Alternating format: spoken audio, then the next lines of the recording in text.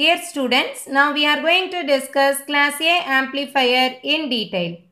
Class A amplifier is a large signal amplifier which produces 360-degree amplified output signal. That means in this circuit, the transistor is on for the full cycle of the AC input signal.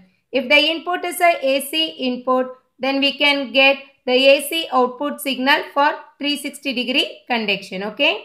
There are two types of Class A amplifiers available. One is directly coupled Class A amplifier. The next one is transformer coupled Class A amplifier. In this video lecture, we are going to discuss directly coupled Class A amplifier. This is the directly coupled Class A amplifier circuit. So in this circuit, we are going to use power transistor to amplify the large power signal. So that is the major difference between the power amplifier and the normal amplifier. So here the transistor is a power transistor. Do you all understand this concept? Since the load resistance is connected to this collector directly, we can say this is a directly coupled Class A amplifier. Okay. So whenever an AC input signal is given to the circuit, the transistor is on for the full cycle of the input signal to produce 360-degree amplified output signal.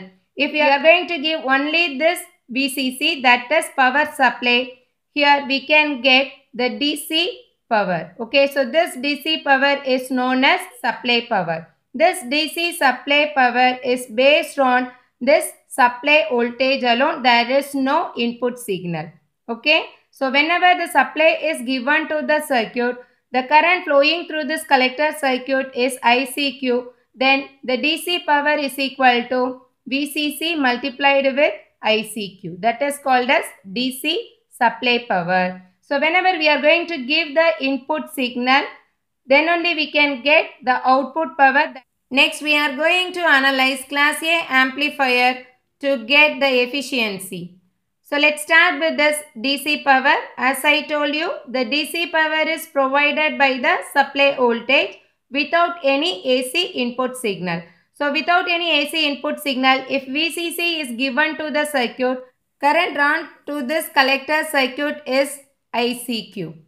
Then the DC supply power is given as VCC multiplied with ICQ. Consider this as the first equation. Okay.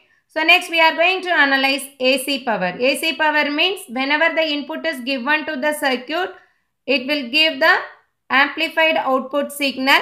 So that is called as AC output power. For that we can analyze this output characteristics. The output characteristics is between the collector current versus collector to emitter voltage with respect to base current. Okay. So here we have to consider this AC load line. Here the Q point or operating point is located at the center of this load line. With respect to this Q point, we can get the swing of this output current and output voltage. So here this is the output current. We can represent the maximum current here as IM, that is equal to the overall current, that is called as IPP, peak to peak. Okay, so minus to plus. IPP divided by 2.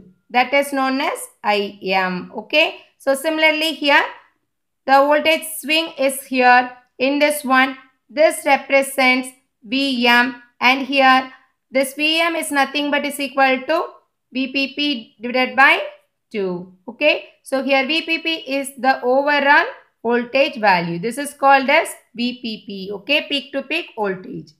Next, we are going to find out the AC output power. So as we know that power is equal to V into I or I squared R or V squared by RL. So here we can represent the output values as collector voltage, collector current and the load resistance as the output resistance. Okay. So here we have to consider the root mean square values of the output current and voltage. Here Vrms is equal to Vm by square root 2. That is equal to Vm is nothing but VPP by 2, correct? So Vm is equal to what? It is equal to peak voltage by 2. Peak to peak voltage means maximum minus minimum. Okay, so that is divided by 2 here. Similarly, IRMS is equal to IM by square root 2, that is equal to Imax minus Imin divided by 2 square root 2. Then we have to substitute these two values in this AC output power. We can get Vm by square root 2 into Im by square root 2, that is equal to Vm into Im divided by 2. Okay, so this is the AC output power formula. It can also be written like this: Im squared RL by 2 or Vm squared by 2 RL. In terms of maximum and minimum values, we can write the values as Vmax minus Vmin by 2 into Imax by Imin by 2 the whole divided by 2. Then we can get Vmax minus Vmin into Imax minus Imin divided by 8. So this is another formula. Consider this as the third equation. So we are going to solve problems using this formulas. Okay. Next we are going to find out the efficiency of this class A amplifier. Here efficiency represents the amount of AC power delivered to the load from the DC supply power. So it is represented as the ratio of AC power delivered to the load from this DC supply power. It is also called as conversion efficiency or theoretical efficiency. So here we can represent this efficiency in terms of eta. So eta in terms of percentage is equal to the ratio of AC output power to DC supply power into 100. Then we can substitute the third and first equations in this formula, that is Vmax minus Vmin into Imax minus Imin divided by 8. Here DC supply power is VCC into ICQ multiplied with 100. So consider this as the fourth equation. So this is the general formula of efficiency. Okay. In terms of RMS values, we can substitute this Vm Im by 2 formula over here. Then we can divide this value. So that is equal to 50 into Vm Im by VCC ICQ. This is another one formula to find out the efficiency.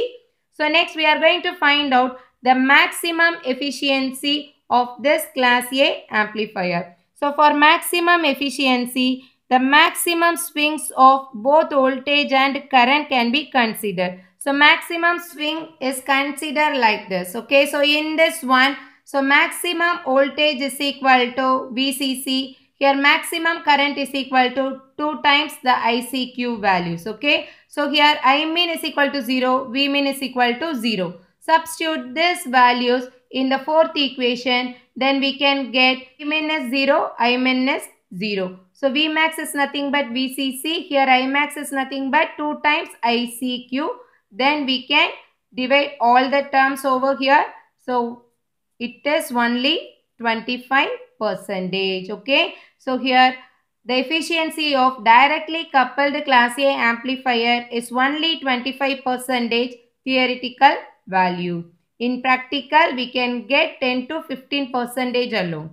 Okay. So this is the major drawback of class A amplifier. It provides very poor efficiency. Okay. So next, power dissipation. So power dissipation means the difference between the DC input power and the AC output power. Amount of power is dissipated in terms of heat. Okay. Next, maximum power dissipation.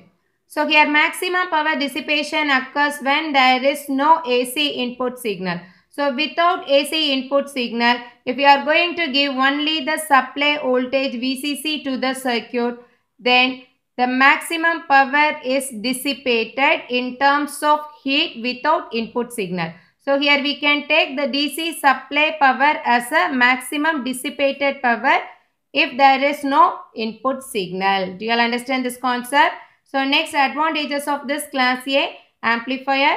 This directly coupled class A amplifier is a simple circuit. It does not have any transformer, so it is cheaper. Less number of components required as the load is directly connected to the collector circuit. So there are certain disadvantages. It has very high power dissipation. It provides poor efficiency. It cannot be used for low impedance loads, especially loudspeakers. Okay. So loudspeaker is having the impedance range from 4 to 20 ohm. This class A directly coupled class A amplifier does not support this low impedance load. Okay, so it is not suitable for loudspeakers. So next, the load is directly connected in collector circuit. So here it may cause large amount of power wastage. So these are the major disadvantages. In order to overcome this disadvantage, we can go for transformer coupled class A amplifier.